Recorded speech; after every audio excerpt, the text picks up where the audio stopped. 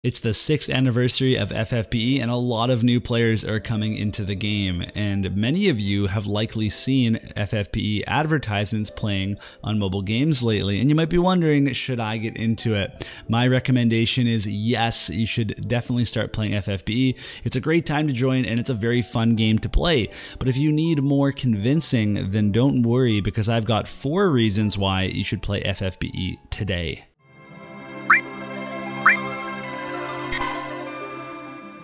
Reason number 1, the aesthetics. I think there's a reason why people keep coming to FFBE. It's one of the best looking games around and it fulfills that classic pixel feeling that people want. Paired with one of the best mobile gaming soundtracks around, the game is a joy to observe. I love looking through all of my units and their varied sprites and watching the different animations. The same can be said for the awesome CG limit burst that certain units receive. I feel like all of these features make FFBE a great collector's game. If that's the way that you like to play your gacha games, then definitely check it out. Reason number 2, the gameplay loop is easy. Your daily FFBE session can take as little as 5 to 10 minutes. I often do mine while I eat my breakfast. Then after work, I'll check back in and do some weekly events and maybe some end game content. Energy may seem scarce at first, but before you know it, it's going to be a limitless supply. This is not a game where you need to min-max your energy usage. The 2 endgame modes, Dark Visions and Clash of Wills, will rotate in availability. Dark Visions is very easy and quick to complete, but can take longer if you're aiming for a high score. Clash of Wills is a little bit more complex to complete, and it takes some learning of different strategies to beat the boss. Once in a while, we'll get a trial boss, and just like Clash of Wills, it's going to take some time to learn some strategies. Otherwise, your weekly questing will consist of easier bosses and very easy, repeatable farming events. Now, when you hear the word farming, it might scare you, but don't worry, farming in FFBE is so fun. It's so much less time consuming than in any other gacha I've ever played. Reason number 3, the gameplay has a lot of depth and is super fun. FFBE may have easy weekly content to complete, but the various endgame bosses can actually be quite challenging. Units in FFBE generally aren't very simple. They don't have 2 to 3 skills and a special like you might expect from other gacha games. We're talking about kits that have 10 to 20 unique abilities.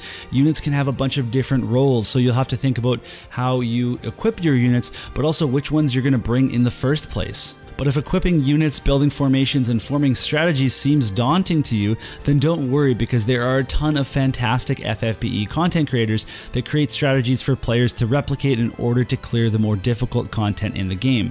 Don't be afraid to wait until you've learned more about the systems in the game before you start taking on these bosses solo.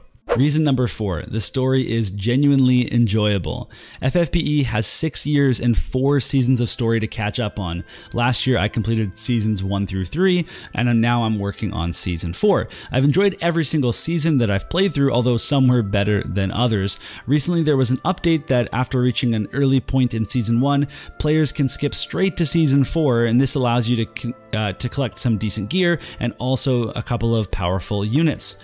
The season 4 story is very interesting so far, so I do recommend checking it out. However, if possible, you should play season 1 and 2, although it's not mandatory for you to do that. It would be smart to take a break from season 1 in order to unlock the tank unit Runda in season 4, but then you could always go back and play season 1 again. And that's it, 4 big reasons to play FFBE. I think this game still has a lot to offer after 6 years, and I think this is especially true for new players, as you're going to have all of the story and past trial bosses to catch up on. So if you decide to pick up the game and you need assistance, don't be afraid to check out the Mysidia Gaming Discord, as we have a general FFBE channel, but we also have an FFBE help channel where you can post photos and ask questions, all to your heart's content, and trust me, there's going to be a lot of questions when you start out. I've also made many FFBE beginner guides, so make sure to check those out on YouTube as well. Otherwise, thank you so much for watching this video. I hope it was helpful. Let me know if you're thinking about trying FFBE, or maybe you've already started playing. Let me know what you think. Otherwise, I'll see you all in the next video.